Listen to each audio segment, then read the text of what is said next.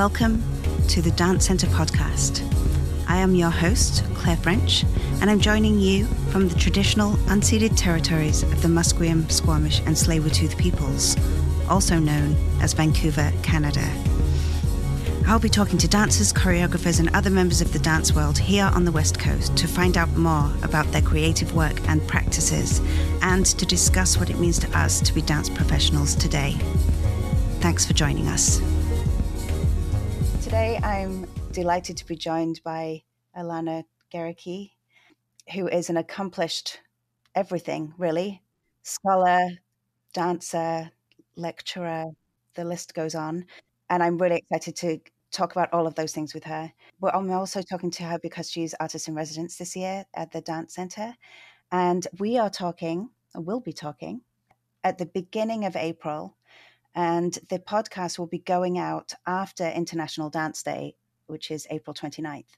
Alana will have done a performance kind of event that we will be talking about today, but we are talking about it pre-event, and the podcast will be going out post-event. And I think that's nice for context, but I think it's also a really wonderful opportunity to be able to talk to Alana at any point, but particularly at this point, as she is always between and in process and production for things. And so without further ado, I welcome you, Alana. Thank you so much for being here. Really looking forward to this conversation. Thank you for having me, Claire. I would like to get into a discussion about many things. I'd love to start about your actual physical practice. Of course, it can weave into discussion about, all of the other things you do, because I think separating them can sometimes be a little bit problematic, perhaps. No, 'cause we don't want to really over categorize, but at the same time, I'm really fascinated to know what your physical practice has become in a way. If you would like to start there as well, I'd love to hear it. Yeah, sure. Yeah, thanks again for having me. And maybe I'll just, for folks who, this is a podcast, so you can't see me, so I'll just kind of identify myself. I am a white, cis female woman. I have a mixed European ancestry, and I've been living and working as an uninvited settler on the ancestral and unceded territories of the Squamish, the Musqueam, and the Tsleil-Waututh people for, 2 decades. And I am deeply grateful to be here, and that I think is actually an appropriate way to introduce my physical practice, because a lot of what I've been working on in the last while has to do with relationship to land, and really working through my physical practice to develop an increasingly, I hope, finely attuned relationship with the lands that I'm on. So this has kind of taken a few different forms, but right now and maybe for the last half decade, I've been really curious about kind of an embodied version of land acknowledgement, which comes out of research that was led by two wonderful colleagues, Jen Cole and Melissa Paul. They organized a working group through the Canadian Association for Theatre Research that I've been part of, that has to do with kind of Indigenous settler relation around performance. And one of the tasks that we as the working group were set to was developing a land acknowledgement that felt appropriate, kind of understanding that land acknowledgements have this important but problematic history, institutionalized history, etc. And I found that what I was offering to that was like a small dance, essentially, kind of drawing from Steve Paxton and that lineage. It was really standing, in this case, in the rain, and just trying to attune with sort of a whole body sense to the land that I was standing on, that I was moving through, that I was feeling fall on me. So that kind of just really close study of somatic experience has been something that I am really curious about. I'm curious about it for myself, and I'm curious about it as an access point and like an ethic almost for other bodies to trained in dance or not. I think that it's one offering that as a dance artist and dance scholar I can kind of make to the larger project of being in better relationship with land. That's beautiful. Thank you. One of the things it's making me think of is this somatic, as you said, this kind of inner visioning, if you like, or inner kind of connecting and feeling, like the visceral feeling to land, like the sense of place, grounding, attention, to the air, to the atmosphere around you, all of those things. And I'm wondering about, for you, what relationship that has with another body. That's something I'm, very much intrigued by and interested in my research, both scholarly and in studio practice. And so I wonder if you could maybe talk a little bit about that. Or I think in that way, I'm seeing kind of an interconnection, maybe across bodies that don't maybe have the same awareness, but like you said, access to ways of being and ways of attending to space. And the difference between kind of making people aware of that as an access point, and then different ways of people actually showing that, or Mm-hmm. themselves feeling that they have personal access to it. Mm-hmm. Is that either part of your practice of interest at all to you, or is there anything that brings up for you? Yeah, Like, I mean, I think there's a lot in there. I'll bracket the question of yeah. showing it because that is big and kind of related to this sort of wild experiment that I'm trying on for International Dance Okay, Day. great. But yeah, I think the question of feeling land, and I've thought of this in terms of like topography. So some of the and this also reaches back to your earlier kind of flyby comment that it's hard to tease apart the physical practice from the scholarship. For me, this is 100% the case. So in some of the scholarship that I was doing for my PhD, I was spending a lot of time with Karen Jameson and returning to the river, a community engaged piece that she choreographed back in 1998 that followed the Brewery Creek corridor for 40 blocks. And it was an interesting piece to look at because there was really the archive was quite thin for a bunch of different reasons. So there weren't really easy ways to access the sort of visuals of the piece. I ended up actually finding some stuff in the archive at some point, but when I was starting the research, it felt to me and to Karen that what might be appropriate would actually be a return to the site to walk that same stretch. So we did that. She was incredibly generous with her time, and we retraced the Brewery Creek corridor. And together, that was kind of a clicking moment for me, where I think my interest in that like nuanced relationship with land really settled in a new way, because you could feel walking together the tilt of the land. You could feel the topography. You could see places where concrete was lifting from weathering.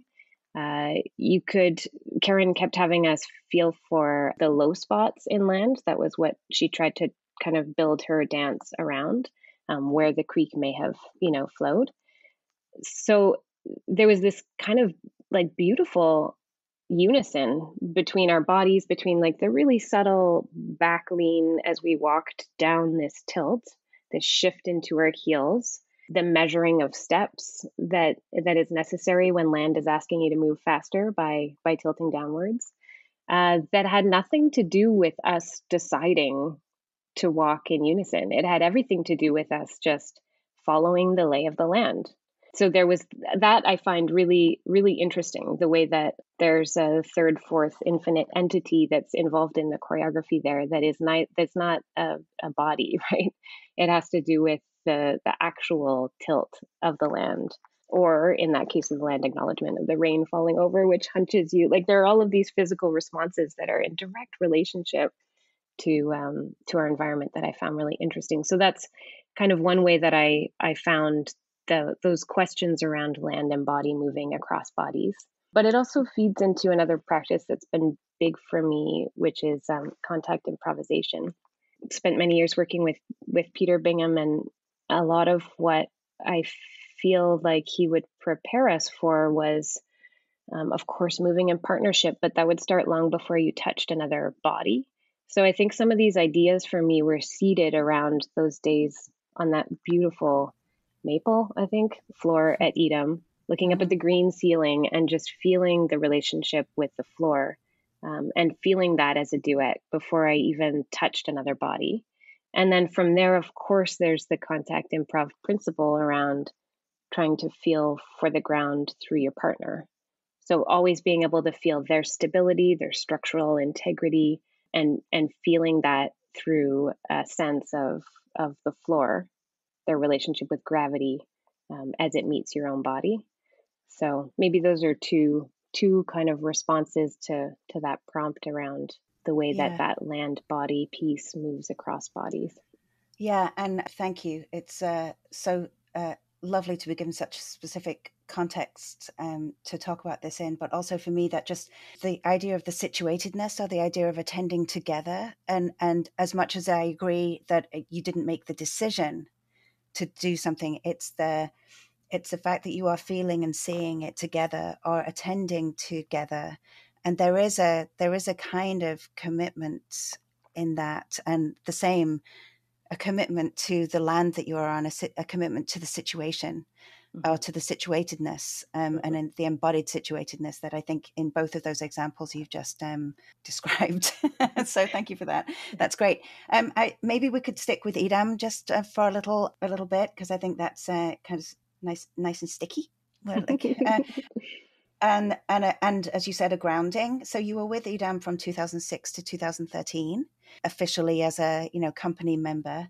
How does Edam connect now to your practice? I noticed that on the website and then on your own website. Could you tell us what your website is? Yeah, it's just my name. Yeah, Yeah, yeah. Which alanagerecke.com. is, yeah, that's right. Yeah. Yeah. And so there is a place where you can go to EDAM and from there and link to it. And what I love about what you've done is you've linked to EDAM now and to what they're presenting now. And there's something for me, this kind of constant engagement with learning, memory, bringing elements of the past into the future, like even from the archiving or the kind of setting up the context from as a historical context almost. But also I think you have this amazing skill, wonderful skill of bringing it into the present, and just the connection between, and not necessarily in terms of the stories that you've just told, but contact for you, or what Edam, because I still believe that there are principles of Edam and how you were as a performer there that still apply now, and not necessarily to over categorize them, but could you just even explain that journey? Yeah, thank you. I'm so happy to talk about Edam. In terms of the journey, like I for sure was drawn to that company and to the work. So I was thinking about this recently for something else, and looking back at my own personal archive of making work and looked back to like earliest days. So high school, before I really knew what contact improvisation was, before I knew what site specific work was. Our grad project, I went to like an arts focused high school, and our grad project was to create three small pieces. And I created one that was a contact duet, again before I knew what contact was. So it was a partner dance, and one body was always off the ground for the duration of the piece. And then the other two were site based. One was in the lobby and one was outside. So I think like these have been interests for me that kind of precede my formal training. And that said, I had a huge crush on Edam Dance and the work that they were making for years before I started. I remember seeing Slip at the Roundhouse with Ali Robson, Monica Strelka, Delia Brett, and Ann Cooper, and just being like not able to speak afterwards. So I sought that out. I showed up to Peter's classes. I really tried to learn as much as I could from him, and was for sure it was pretty dreamy to be able to dance there with that group for that chunk of time, and just incredibly formative for me. I mean, I contact improv as a form is a lot of things, but I think one of the big takeaways for me is like a retraining in sensitizing, like a whole body listening on top of other skill sets that I continue to use. That's one that really shapes, I think, the way that I approach dance and movement and moving beyond dance in that kind of expanded sense. So it's really formative. I also have been curious about I mean, I'm talking about site specific work and I've mentioned mostly outdoor sites, but I'm also really curious about the studio as a specific site. Been working in the Woodward studio downtown a little bit lately and thinking about that, like really contested site based history of that studio. Thinking of Edam, like there's a pet project I'll probably never do around like tracing how those buttery floors show up in dance aesthetics across Vancouver and beyond into Canada. Like, I really think that what Peter has been doing there has shaped the way that so many of us move, and the just the floor texture in that space, like the type of access to slip and gription. I just think that it continues to live in my body for sure. And I think that's like you referenced the past present thing. That's something that I've been thinking about for quite a while. And I'm certainly not the only person. I think of conversations that I'm having right now with Justine Chambers around this, in terms of the body as she thinks of it often as an archive of movement, and I think that's totally true. And I've been thinking of it too as like a repository. So like I mean, I was dancing formally with Edam, as you say, that my last show with them was before I got pregnant with my first child. So that's what kind of changed the direction for me. So it's been years now, but feel I feel the movement patterning there in the spiral in my spine, like on the daily. I feel it in a softening to the floor. So it's not past. It continues. It continues for sure to shape the way that I meet the world. Yeah. And how we do housework and how we do, you know, how you Yeah. pick up your children, move things around, Pick how up they your just like, children yeah, 100%. breathe, Yeah. how you breathe, even to a certain degree. There's kind of, Totally. thank you again, just so rich. Buttery is in my mind, will be there all day. You have to go back to Edam now Yeah, and slide I around on know. that floor. And I'm also just thinking of the, I want to say narrowness of the space, but it's not necessarily, it's not that it's narrow.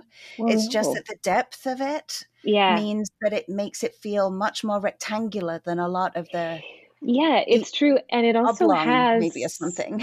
yeah, it has those, like the space suggests it too, right? It's got windows Yes. along one side, it's got doors at the other. So you're kind of Yeah. oriented towards the doors. And it's got those long running, like the darker lines of wood that cut through it. So yeah, it feels that way Yeah. to me too. So there's something, and the way you enter the building and Hmm. then go, turn and turn, and there you are. To Yeah. the rest of the building is that space, like those kinds of things, the orientation of it, and things like that. And then, yeah, and And it's people, the immersion within a broader art context, right? Like the Artist Run Center of the yes, Western Front. I just think that the type of work that's happened there has been shaped by its site and goes on to sort of influence a lot of what the rest of us are doing in the city and yeah, beyond. there's like that kind of like the musicians are running up the stairs that you can Hmm. hear at the side, and the Yeah. the visual arts are next door, and those kinds of things, and it's been changing. I remember having a conversation with Andreas Carr in a coffee shop one day because he told me that Western Front was founded in 1973,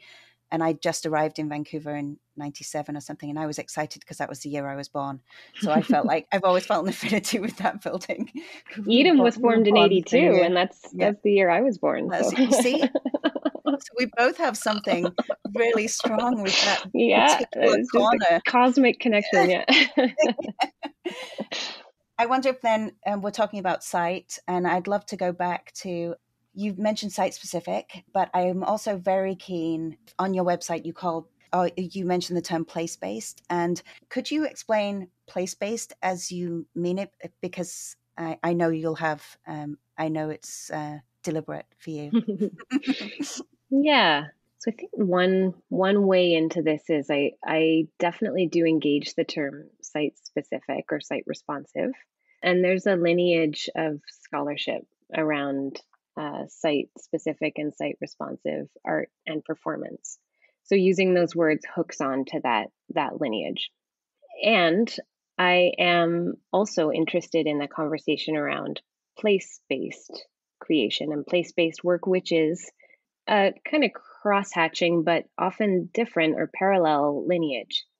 One of the pieces that I recently had the great privilege to pull together for Performance Matters Journal was a panel where I invited five dance artists based in and around Vancouver who focus on what I think of as sort of place-based creation to comment on their process.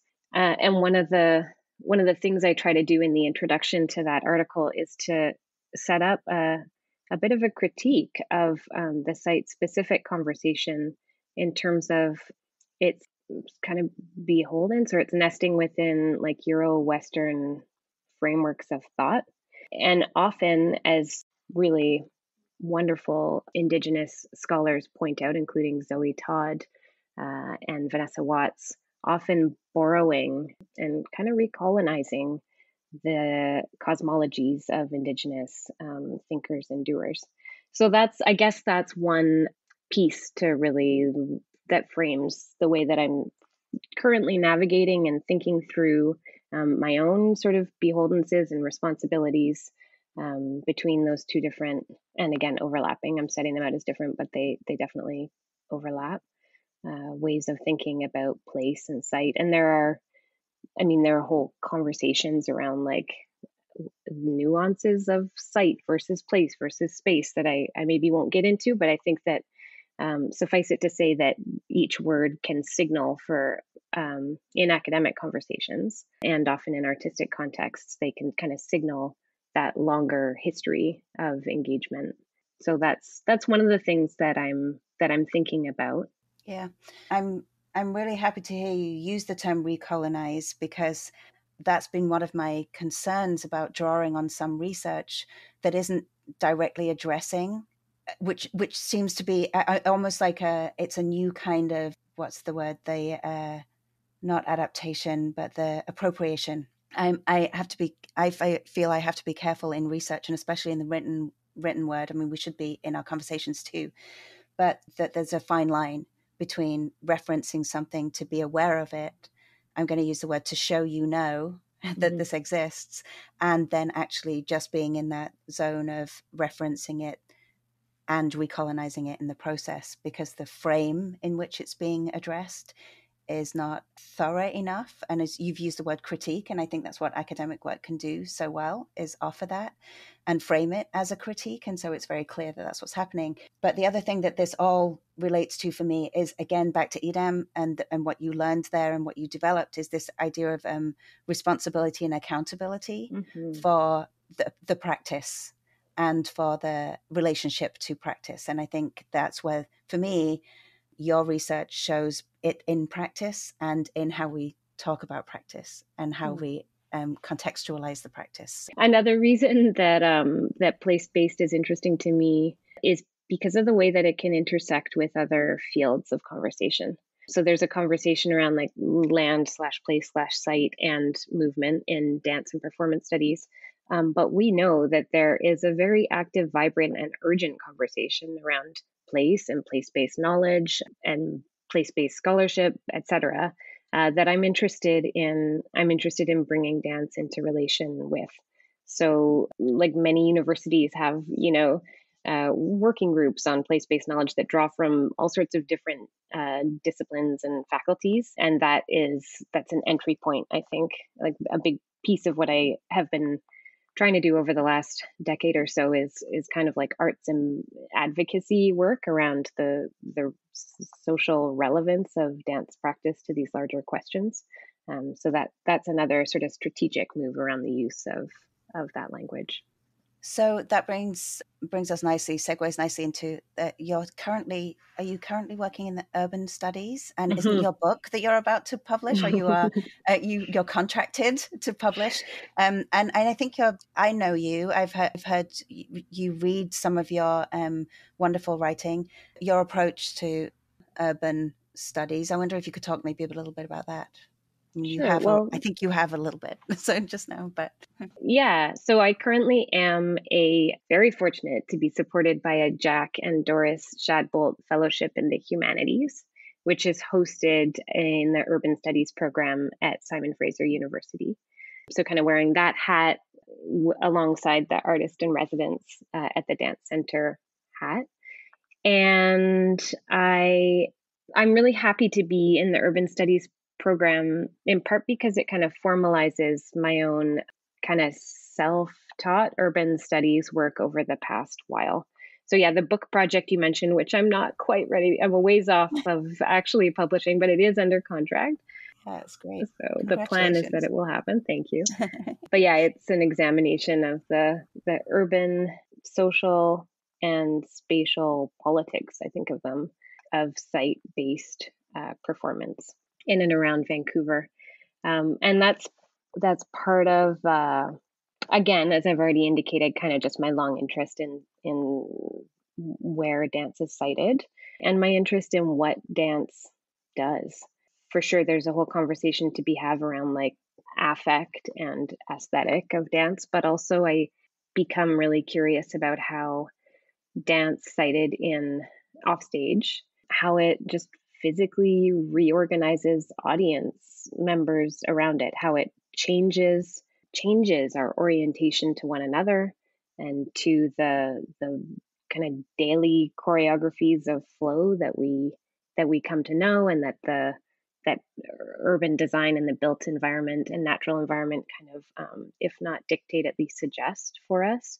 And really interested in an expanded notion of choreography. So in this book that I'm working on is built out of my dissertation research, and in that work I found myself starting with an examination of a handful of site-based performances and looking at kind of the formal characteristics of those performances, but then quickly getting as interested in the informal choreographies of audiencing that would crop up around those performances. So how some dances would invite like a frontal orientation, others like an Ariosa piece would have you like chest, high lift, look up. Let him lift to the sky. Yeah. Totally. Others have you like cast in the round. So what is actually playing out in that kind of nested choreography of audience orientation, and then how that also exposed for me all of those informal kind of everyday choreographies of urban passage. So just by virtue of having, say, Paul Andre Fortier in the main square there at the Mhm. central branch of the VPL dancing. So he's like the thing, the object, the aesthetic object. And then framed around it, you have this kind of the seating, the informal seating on the stairs outside of the library. And then you have people who are just like this, like I call it curbside attention, who are just kind of called to attention by this curious thing that's happening that they didn't know about and stop to watch for a bit and then carry on. And then you have the folks who don't even notice what's going on, who are driving by or who are walking by, and the folks who like actively don't want to be asked for busking money or whatever their presumption is of what's going on, who are made Yeah. uncomfortable. Yeah. So it just really started to show me. I thought I was going to be writing just really on the formal kind of art objects themselves, but I found myself just getting really swept up in all of those nested layers of choreography that I just found completely fascinating and important in terms of like our social interactions, our that responsibility to land and to environment. Really fixating lately during the pandemic on the sidewalk corridor, especially those early days. So the way that the 2 meter social physical distancing mandate would show you kind of the choreography of sidewalk passage and that narrow space and that strange temporary dance that we had to do for a while when we weren't sure how close we could actually get to each other in passing outside, where you're trying to navigate like who's going to step off of the sidewalk so that we all have space to keep our kinespheres kind of completely separate. And yeah, so for me the question around urban studies is one of mobility, and especially pedestrian mobility, and it seems to my mind it's really interlaced with other choreographic concerns and those questions Mhm. around formal choreographies. That's great. I'd love to have a conversation with you another time as well around this because the informal formal is something I'm very interested in, the artistic and social in the studio environments, but also to kind of unformalizing maybe or thinking of choreography as self-organizing Mm. in the studio environment and therefore in performance. I'd love to just spend just a couple of minutes on expanded choreography because both of us, I think, are very very interested in this, but just to, so we don't do a flyby, like you said before, and just engage with it just a little bit longer, just for a couple of minutes on what we mean by that, what, ideally what you mean. Mhm. Yeah, what I'm interested in when I think about expanded choreography is that shift between like formal and informal choreographies. So I'm talking about the difference between dance artists in sort of the high art realm, or dancers in a more colloquial version, doing dances, steps that they, know or are scored by an improvisation or whatever. So where the intention is dance. That's kind of one version of choreography that I think has been, in parlance for some time.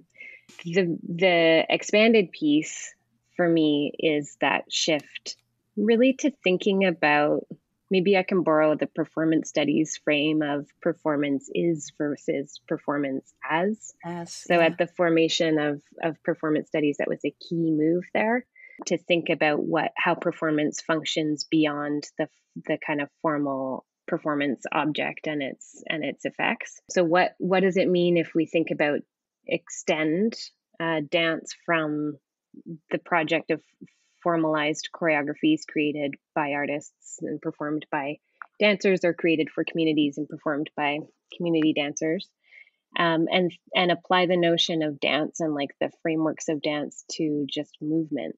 So taking some of the principles and understandings that we can derive from a choreography proper, and thinking about them in terms of passage down a sidewalk, in terms of going up a step of stairs, in terms of posture in daily flow, in terms of organization of protests, all of these different manifestations of physicality, of relationship, of levels, of speed, all of these principles, right, that we play with and experiment with in the project of choreography.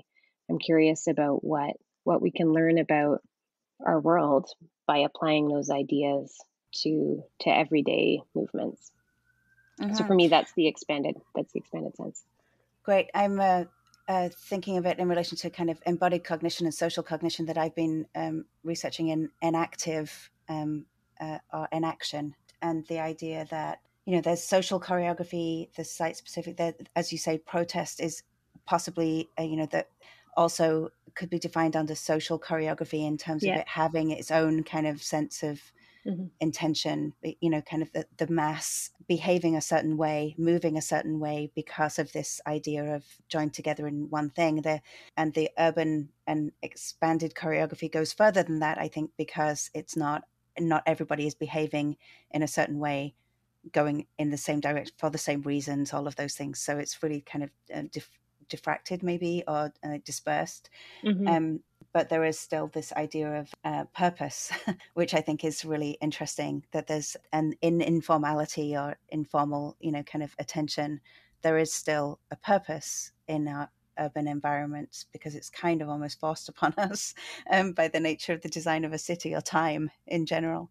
And so expanded and choreography together is really interesting for me, because I think there's a lot of debate around whether or not it would still be considered choreography, and maybe we need a new word. Yeah, and for me, like I hear you, and for me, I think the thing that I'm most interested in right now is, like, I think I'm mostly, oh, this might not be true, but that term is relevant to Today, me right now, today, in this second. in the kind of with my studies hat on.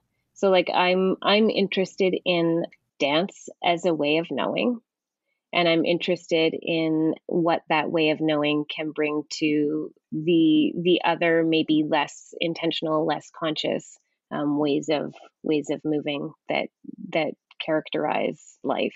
So it's that, yeah, I think there's a, like, whether or not it can be classified as choreography is a good debate to have, but it might not be one that I throw my hat in, because I'm just more interested in the kind of in a refinement of a way of knowing that we can glean when we think about when we bring our sort of choreographic framework to bear on a study of any old movement.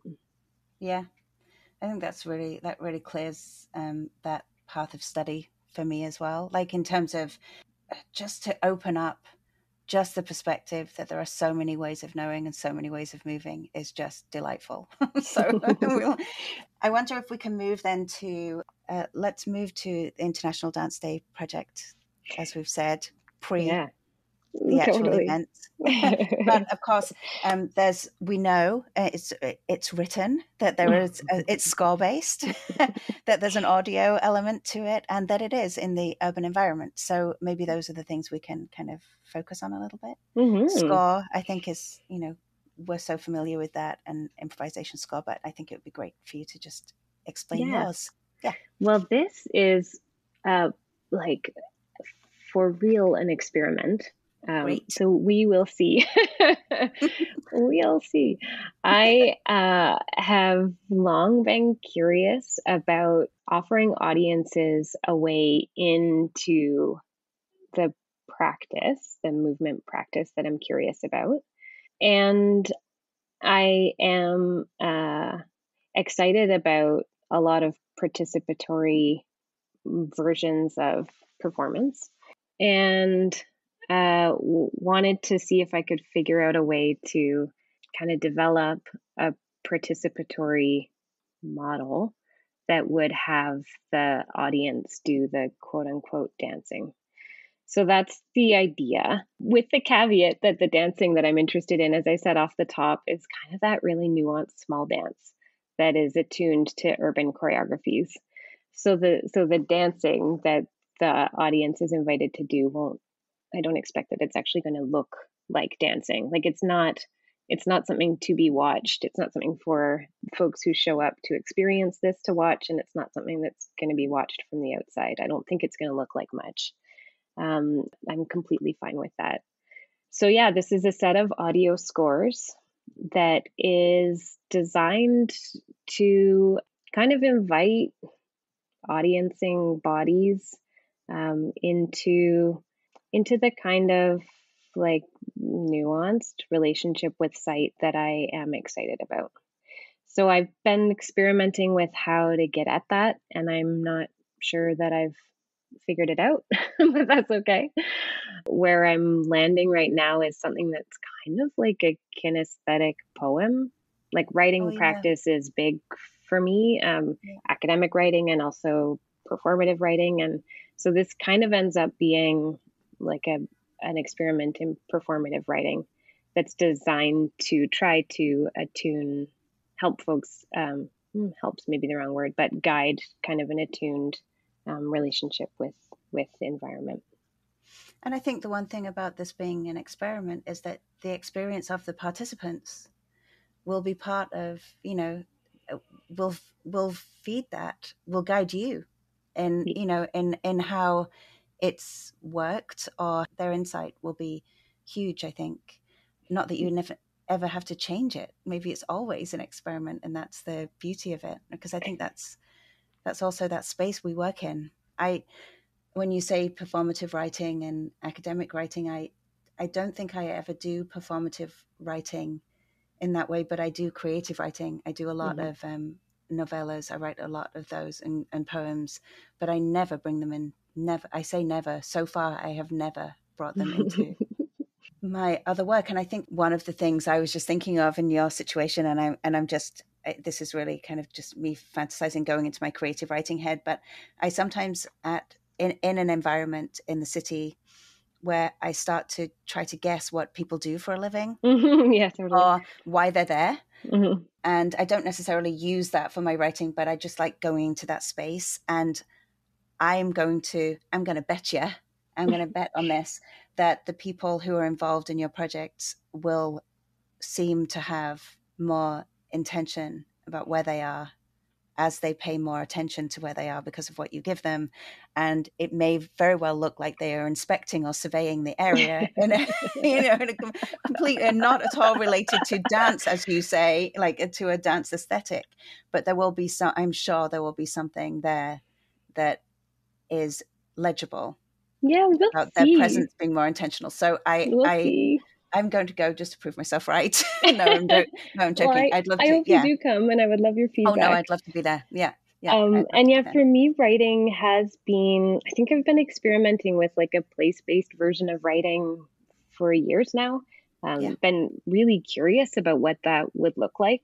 And also kind of reclaiming or reframing writing as an embodied practice, as a little micro choreography of, scribing.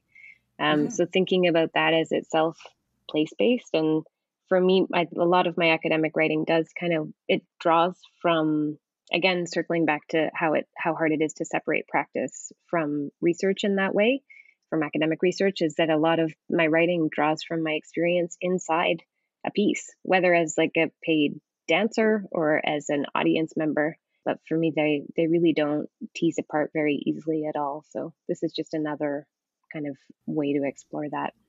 Yeah, I love that you say inside a piece, even as an audience member, because I'm completely with you on that. I I find it really hard to talk about being the choreographer as an audience member because it's a third place to be. Like it's not the same, but it's still inside. Still Hmm. very much feel like in part of the work. So I think that's great. I would like to talk just with you briefly about another community engaged project that I've heard about. But I know that as part of your artist in residence, and maybe it was proposal or ideas around that, you have this idea of a book club or critical studies reading. And I know there have been a few series and the Speaking of Dance series and Hmm. well, the Dance House one, and then this the uh, Talking, thinking, dancing body. Talking, Thinking, Dancing Body. Yeah, Yeah. thank you. So I think that was Sufei originally, and Justine, and then Sufei and Alexa Justine. Ludden, Yeah.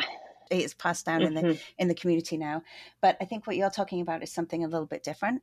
Hmm. Maybe critical dance studies, maybe just this idea of feeling having a space and a place to critique Hmm.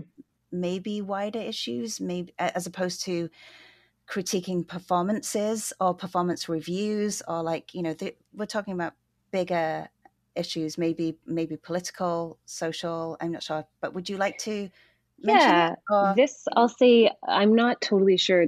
You're referring to part of the pitch for my residency. And I maybe? have to be Yeah. honest that I'm not sure if it's going to end up coming together. But the vision there, I can tell you about whether or not it happens this year or another year, was to, yeah, start with a reading, like a critical dance studies reading, and invite folks to come into a studio space together and then try to move through some of those ideas. So talking would still be involved, but I guess the whole project would be framed by a notion that the moving body has access to a type of knowledge that doesn't make it onto the page, and that if we take some of the really important ideas that are circulating through dance studies right now around, like you mentioned, appropriation, that would be one, around relationship to land and place. There, I could reel off a whole host, but so what happens if you take those ideas and you try to move them back into the body, right? Like they're built off of moving bodies in the first place, and then they live in the printed word and they circulate that way. So I was curious about what would happen if you bring folks together and then try to just explore those ideas in movement again, translate it back. And this is stuff that I've done in my capacity as a sessional lecturer at a bunch of different institutions. Just really insisting on the moving body as a knowledge holding entity that holds knowledge in a different way, a different and important way from the way that it gets translated into words. So again, I'm not sure if that's going to happen now, but if it doesn't happen now, that's certainly a principle that cuts through my teaching. Yeah, yeah. So I hope it happens.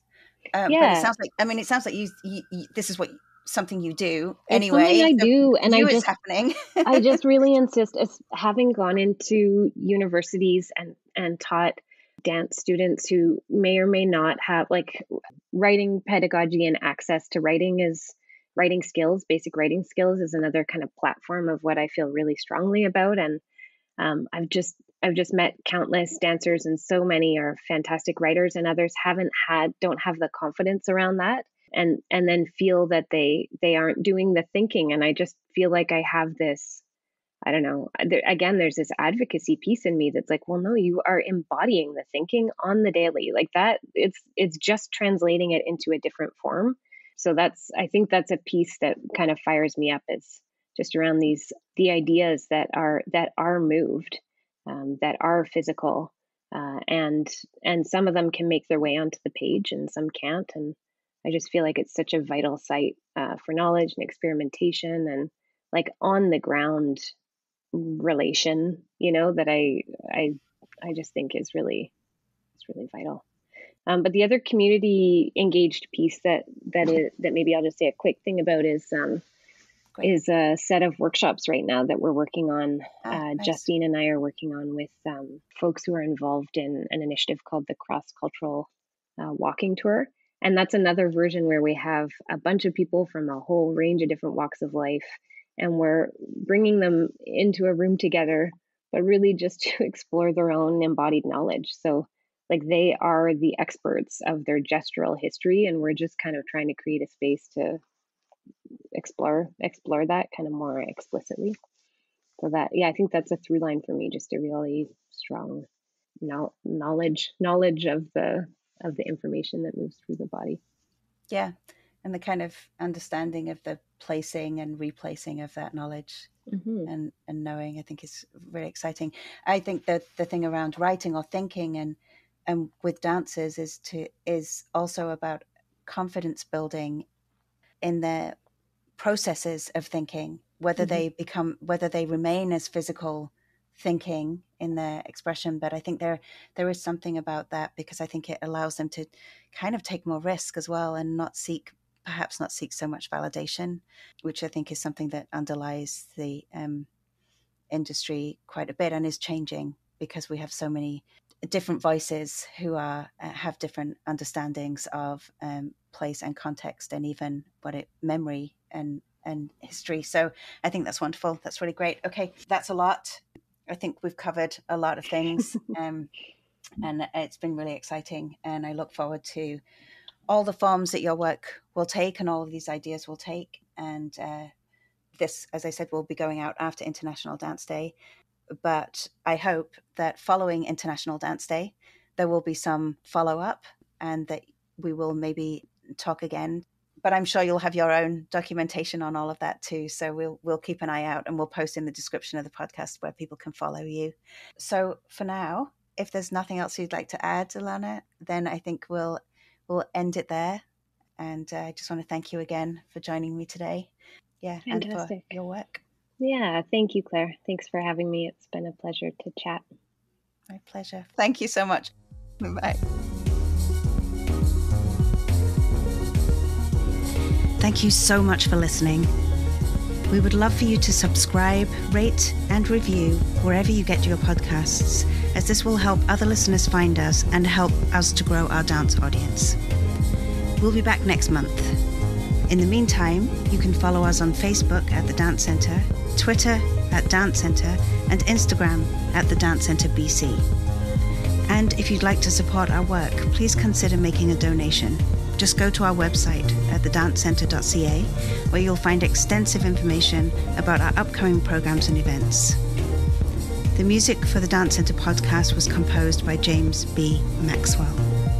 Always a pleasure to connect with you through dance. Until next time.